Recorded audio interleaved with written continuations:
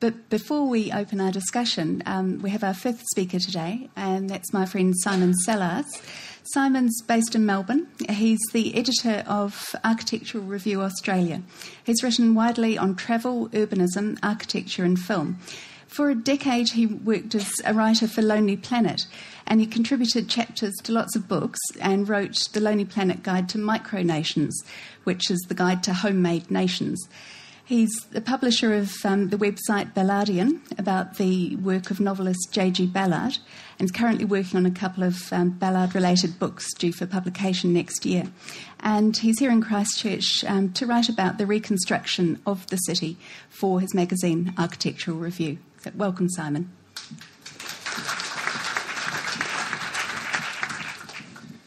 Thank you.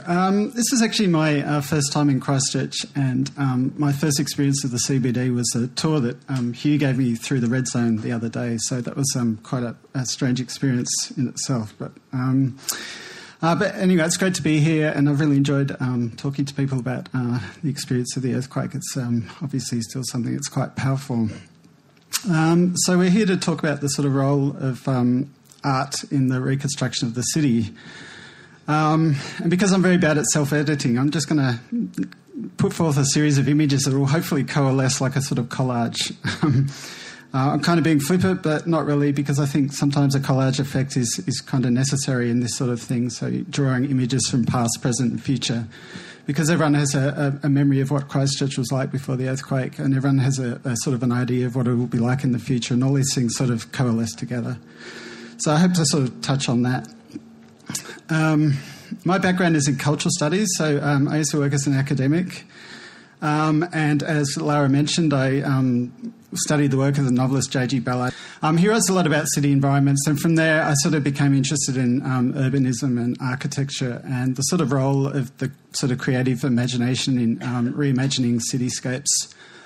And I've beginning with this quote from Kenneth Franton, the architecture critic, who says, "The architect must become an urban guerrilla, an inventor of new strategies, and a steed amid the ruins, an agent provocateur." So I guess in the arguing for art, I'm also arguing for architects as a kind of art form, but with a specific social function, and I think it's a civic function as well. And I think it's great that we have the involvement of people with architecture backgrounds on this panel. So yeah, I just want to start with an image from Melbourne, where I'm from, and this is the Docklands development in Melbourne. And I want to just give an example of what a sort of development that can happen with no sort of creative or artistic input. So it's Melbourne Docklands, or Shocklands as I like to call it. And I think this is a sort of example of planning that doesn't really work at the sort of social interaction level. You have these tall apartment buildings that create this sort of wind tunnel effect, so it's quite sort of abrasive in the sort of social interaction on street level. And the only sort of artistic concession, or indeed the only sort of concession to the previous working class history of the Docklands, is these sort of apartment buildings that you can see there that are shaped like the prows of ships. And that's about it. And then at the back of this development is the Harbour Town shopping precinct, which is 3 levels of shops that have no customers. You know, they've sort of staked their utopian future on this retail utopia. So I did a walk around there recently, and I saw these bored shopkeepers slumped over their counters waiting for the customers that never arrived. And it reminded me of those giant mega malls in China, these sort of mega malls almost the size of cities that have come up around these sort of new town developments in China. And it was interesting that there was a 48-hour design competition recently in the Docklands, and so they got these artists and architects and designers to come in and create temporary artworks and installations. And what they did was they sort of came in and they sort of worked with the corruption in the initial design of this environment. So, for example, they made kinetic sculptures in the sort of wind tunnels between these buildings, and created things that really sort of made you think about the flaws in the design and made you think about it in a new way, and sort of inspired a sort of imaginative response to that. So I thought that was kind of interesting. And I want to contrast that with Rotterdam, which also redeveloped its waterfront. But what they did, instead of razing all the old maritime buildings to the ground, as happened in Melbourne, is kept some of them, and before the sort of residential moved in, leased them to artists and artistic communities, and created this sort of program of a community interaction through art forms. And I think there was a sort of nascent theatre company that moved into one of these buildings, was quite small at the time, became quite well known, and started drawing people down to the waterfront in Rotterdam. So created a sort of created a place of inspiration, of entertainment, a space for people to talk about as well, because everyone has an opinion on whether art is good or bad. So created that sort of social program at the sort of ground level, this sort of emergent bottom-up community based around a creative mindset. And in Australia, Renew Newcastle is a kind of similar scheme. That the guy who started that up, Marcus Westbury, admitted that he was obsessed with ruins and decay. He was obsessed with the abandoned buildings of Newcastle, but what he did was something similar to Rotterdam. So he got all these old buildings and leased it, and got the people who owned them, instead of destroying them or redeveloping them, to lease them to artistic communities and communities working in social welfare and things like that, and sort of grew this sort of community that revitalised Newcastle in quite a successful way. And related to that sort of thing that Marcus said about his obsession with ruins and decay, I think that the other extreme of that is the aestheticisation of ruins that you can find in a lot of films, for example, a lot of science fiction films, a lot of artworks. Goes back to the sort of history of the sublime in art, of staring into the ruins and finding some sort of transcendental way to work out the trauma and the emotion of the wreckage. So that history of sublime, I think we could call it, to use a crude 21st century vernacular, ruins porn today.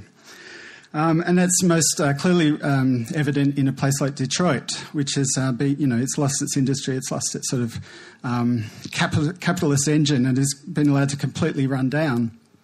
And you can get on the internet and find all manner of websites and photographers taking these high-definition photos of Detroit, of the ruined buildings of Detroit, in these hyper-vivid, hyper-realistic colours. So, it's this total aestheticisation of the ruins. I think that's the other extreme of something like what Marcus Westbury did in Newcastle. So how does this relate to art and Christchurch? Well, I think that that impulse is I think that any sort of public art that comes into Christchurch, I think, must have elements of this.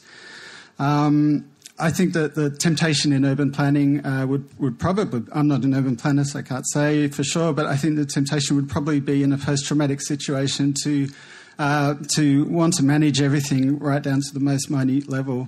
And I think that the point was made yesterday in the panel that there must be a certain amount of anarchy and spontaneity in that sort of reconstruction efforts to inspire people's imaginations.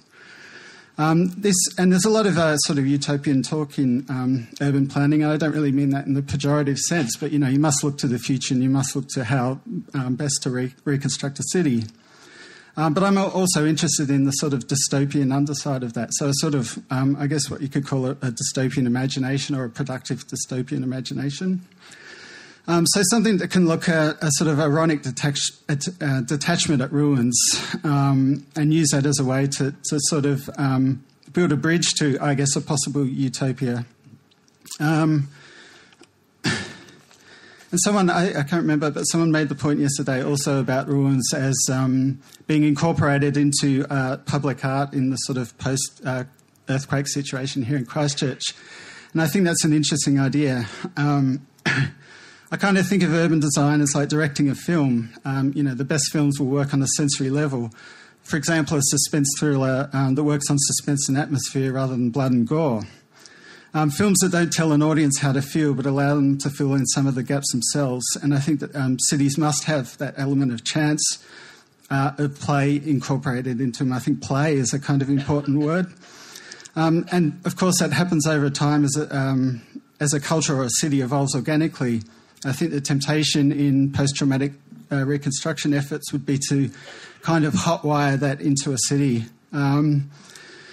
And that's why yesterday in the panel, some of those discussions about having temporary structures in some of the vacant spaces in the city were quite valid as well. Again, that sort of spontaneity and that bit of anarchy admitted into the urban design.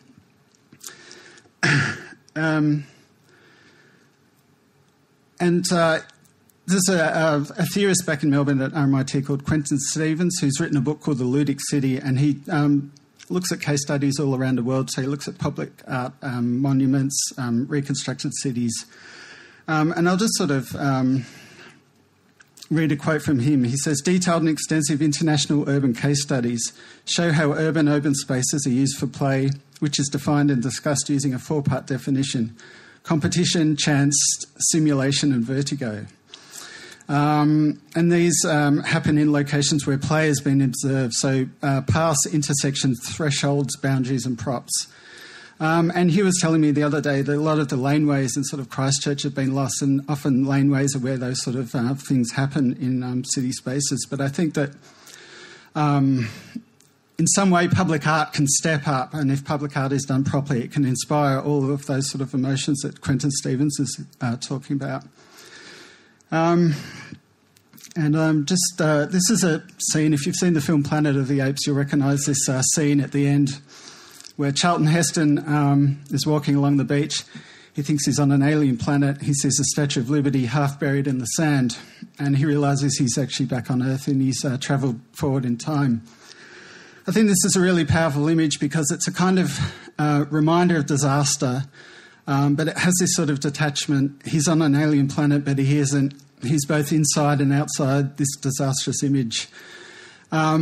And without being too flippant about public art in Christchurch, I think that public art, to me, it would be interesting if it embodied that sort of kind of ironic detachment. And someone made the suggestion that that perhaps some of the ruins in Christchurch could be preserved in that way. So, for example, the Christchurch Cathedral. The danger is, of course, because things are happening so fast in the CBD and things are being developed at such a rapid pace that we don't know if buildings can be preserved, or if developers are moving in saying knock down these buildings, maybe they can be saved, maybe they can be half preserved, maybe they can be leased out to artists, as I mentioned before. But the danger is because things are happening so quickly that we don't know if that's going to happen. And I think Hugh said that someone came from Japan, an earthquake specialist from Japan, and said, you have to slow down. You don't really need to be knocking things down so quickly.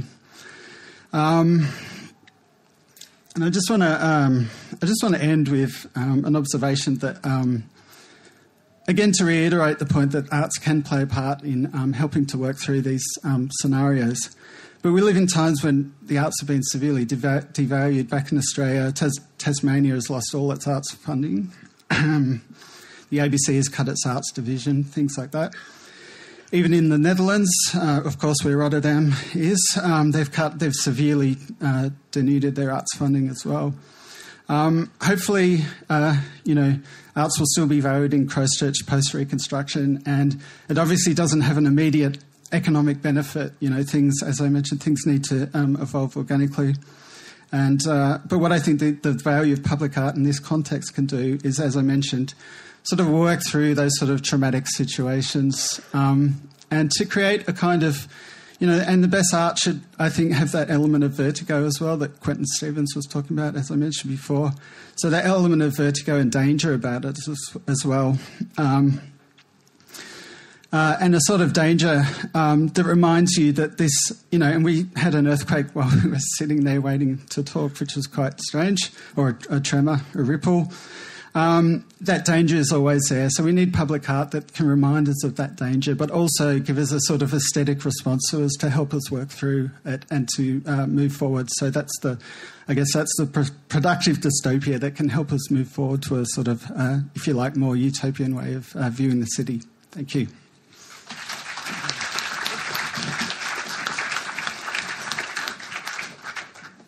To the next part of the session today, which is a discussion among the panellists on a few questions, a few topics of interest. I thought we might start by talking about some of the current problems with public art and urban planning. If we want to imagine a different future, I think we've got to have a look at the current scenario and look at whether that's working or not. It seems to me that some of public art's great successes are when public art is actually integrated into urban planning right from the start. We're really bad at this in New Zealand. We're terrible at it. We build urban spaces, or we design them. In fact, we might get right through to building them, and then somebody says, "Crap, there's no art in it. We need some art." And some money comes from somewhere, and a commission, whatever, is established, and a piece of artwork is made and plops into a space. Just there, the art place in the urban plaza. And that's all very well, and we've got some fantastic works in the country that are a result of that process. But it always feels a bit substandard to me. And I think some of the really great works of art are where they're integrated into urban design from the start. Martin Creed's new steps in Edinburgh, where he's actually designed the physical steps that people walk on as an artwork, a very practical one. That's a great example. Why aren't we better at integrating art into urban planning? How might we do that better in the future? And I thought I might put that one initially to Bill and Hugh. Why are we no good at it? I think it's a two-way discussion, actually. On the one hand, I think about Martin Creed, designing steps, and all of a sudden I'm thinking about, goodness, the steps have to be certain sizes. They're specified in the Building Act. It has to have handrails. It has to, you have to have ramps to get disabled access. I mean, there's all sorts of other problems. Now, that's not a reason for not doing it, but the artist who does it has to be prepared to step up and actually to deal with all these other issues. They're real issues. People need to get access. It needs to be safe. And they have to hold on to their vision through that while they do it, and that's a step up. It's a hard. You have to be a good artist to be able to do that. It's not enough just to say, "Oh, well, that's it's not in my artistic vision. Go away." That's not. In terms of dealing with an urban environment, you have to respect the things that are going on around you. You have to realise there'll be a sign on the building. Above the door. You're not in control of the whole thing. You're a collaborator. You're dealing with a whole kind of range. And I guess it's also a challenge that I think we'd like. We should be including more artists at that level. So it's a challenge to local authorities and people who are running those projects to get artists involved and give them the opportunity to do that. It's a two-way. Both sides, I think, need to shift. And if I could see something changing, I'd like to see that. It has to happen at the right level. It has to happen at the kind of level where they're building things. I don't, for example, I don't know. I don't think artists want to be involved in writing strategies or, developing programs. I think they want to be involved in building things, maybe. Bill. I can hear a little bit of feedback, but I think the big danger that we've got here is that it's, this perception of crisis. And that, unfortunately, we live in New Zealand, and one of the things that we're very good at getting rid of in a crisis is good design and good architecture and good art and that sort of thing. I think we've got to wrap it in much more fundamentally at the beginning of the whole process, rather than seeing kind of good design as an add-on. And unfortunately, I come from the world of architecture, of course, and architects very frequently have their hands tied, and you get this kind of like dumbing down of everything, and architects do need a whole lot of help from the very start of the whole process.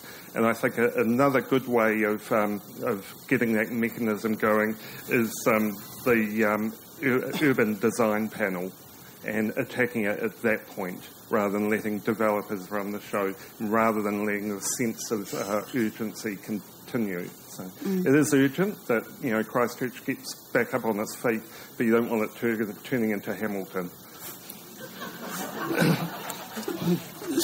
No, we don't. Thank you. In terms of that, in terms of what you're talking about, Bill, with compromise and architecture, which I understand from architect friends is an inherent part of the practice of architecture, is disappointment and compromise. From the initial imaginative idea into what's actually resolved. I was reading architectural critic Jean-Louis Cohen recently on what he called the slow, sterile process of rebuilding Ground Zero in New York City. And he put this down to the negative effect of capitalism, the forces of capitalism, on the power of the imagination. Projects that are conceived to be utopian, to be conceived as a wonderful imaginary future, which in the realisation are pared back and compromised again and again. I'll put that to the panel. I mean, are we likely to see the same sort of breaks on imagination in the future in Christchurch caused by the various compromises that capitalism and multiple ownership of sites, requirement of capital investors to have a return on their investment, not to wait, meanwhile, while Christchurch gets back on its feet, but actually to have a return now on the investment. Are we likely to see breaks on the imagination caused by the flows of capital in the city? What do people think? Yes. There are huge risks for Christchurch at the moment with the flight of capital and insurance companies paying out money to invest in other places, now. But I guess I'd like to turn it around. We would expect that if Christchurch is rebuilt successfully, for every dollar that the public sector invests, we'll see $7, $8, $9 invested by the private sector. That's a good thing. I just think we have to change our headspace around. I don't think we can decry the capitalists. We shouldn't let the capitalists, do what they want, but they will rebuild the city. Really, the council's not going to do it. I'm sorry. It's not the council's job. It's not, we live in a country where private investors, make cities, and hopefully they make great cities. They can make bad cities too. It's more in the way that we work with them, and I guess I'd like to think that we get ourselves into a position where we encourage people to invest and we support them and we enable it, but not at any cost. You have to do it well, and it has to work for the city as well as for the private developer. And I think that's the difference. We're not just letting them do what they want. It's about working with them to try and get an outcome that works. And I guess I don't think compromise, I've talked about the art of compromise before. I have to not see it as a bad thing. I think a good compromise is one that meets the core objectives of both parties. Cities are, inherently they compromise. There are so many people doing different things, and they have to be about compromise, and it's about recognising that sometimes the sum of all those parts, the sum of all those compromises is greater than one person getting their way and doing exactly what they want, from my perspective. So I don't... I think it's about the art of compromise and about ensuring that we don't just simply roll over and give them people, whatever they want. We look after the public at the same time as we look after private investment.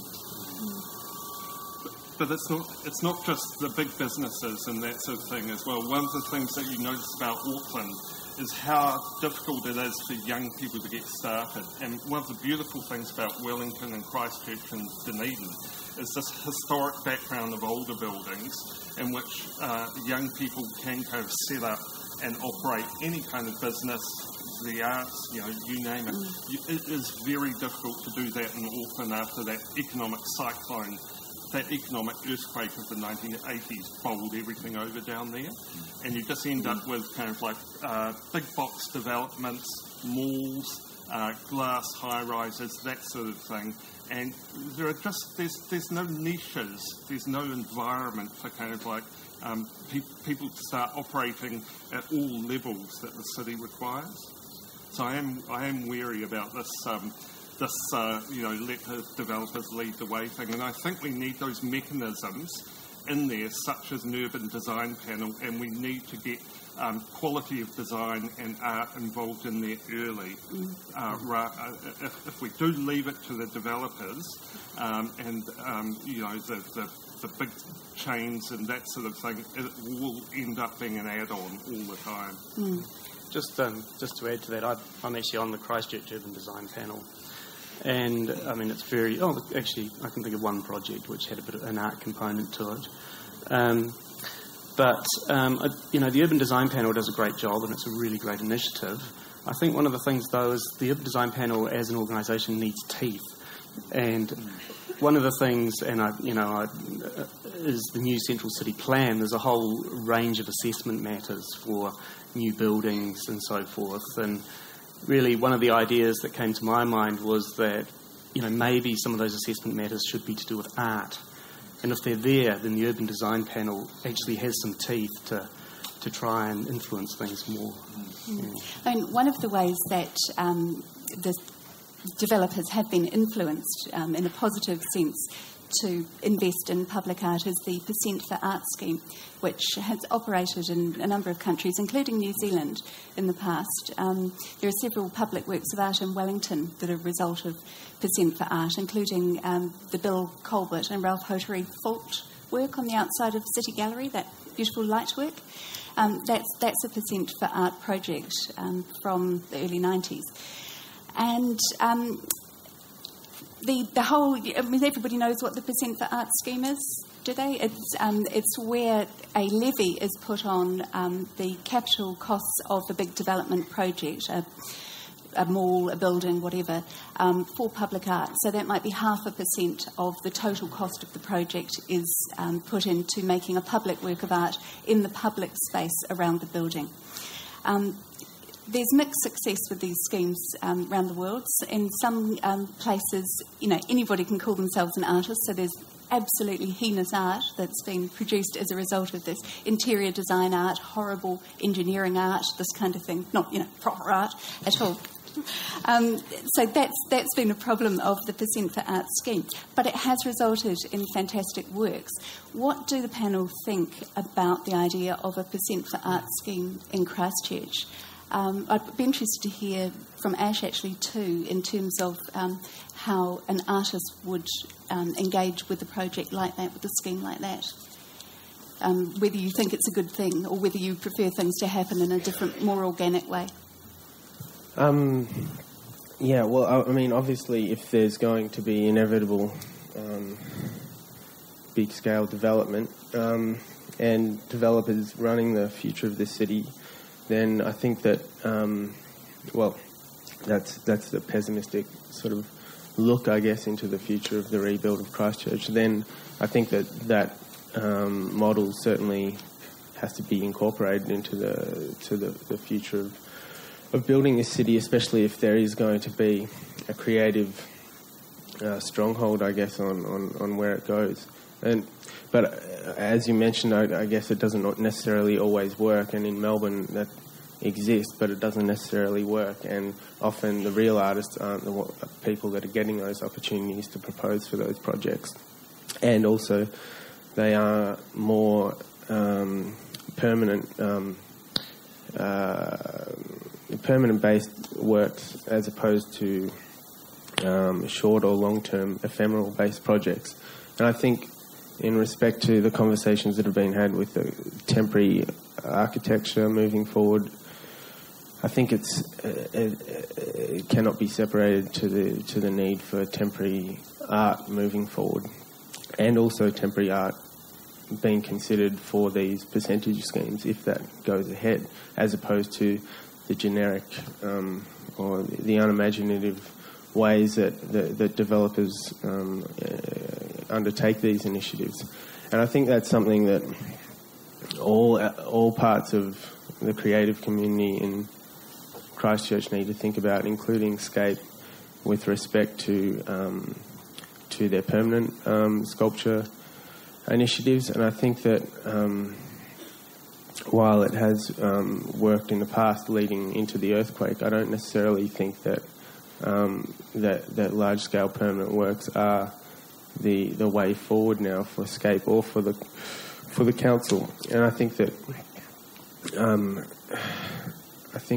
there needs to be not just the existing panels that exist creatively in Christchurch, but also a lot of renegade panels being set up that are completely cross creative initiatives, be it leading architects, visual artists, landscape designers, what have you, but really rethinking, I guess, the way forward for this city. And I certainly think that the amount of gap sites is just going to be, outrageous. And once the city really opens up, and there'll be a huge amount of wall space, and so I think that sculpture isn't necessarily the art of the future of Christchurch. Possibly bringing in site-specific artists from around New Zealand and Australia and internationally that work in a two-dimensional realm, but in public space. Thinking about walls that have been opened up, I guess, by the new city, but certainly just a constant reimagining, I guess, of an importance, and actually artists and everyone in the creative community being authoritative about what art should be to the power makers that are ignorant to what art should be. It's quite similar, I guess, to educating people in respect to who I am as a contemporary artist. People outside of the known fields of art, just think artists should be a painter or what have you. All the stuff that fits in with, I guess, what a commissioned sculpture should be, but. Ash makes a good point. There's probably two issues. One is the new building. What do we do there? And there are plenty of examples from the 1950s of art integrated with architecture, in which you get a big box with a bit of chewed up bubble gum on the front of it, which is the artwork. But the other approach that Ash has been talking about is the importance of maybe SCAPE becomes much more important as part of a rolling temporary program that's kind of filling the gaps, because this city is going to look like it's had its teeth kicked out for a decade or two to come, and there's a real need for a much bigger kind of like push in the way of a public art that's perhaps not the traditional notion of public art, but can deal with these spaces in the city. Because we're going to be in a transitional city for some years to come, aren't we? Yeah. And we're going to need public works that respond imaginatively to that period of transition, rather than permanent works because we don't know what the future holds, in fact, do we?